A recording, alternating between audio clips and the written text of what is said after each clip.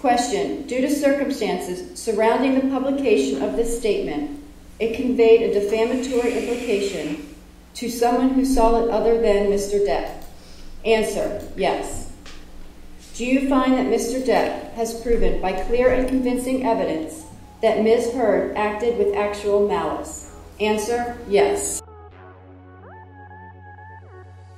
As against Amber Heard, we, the jury, award compensatory damages in the amount of $10 million. As against Amber Heard, we, the jury, award punitive damages in the amount of $5 million.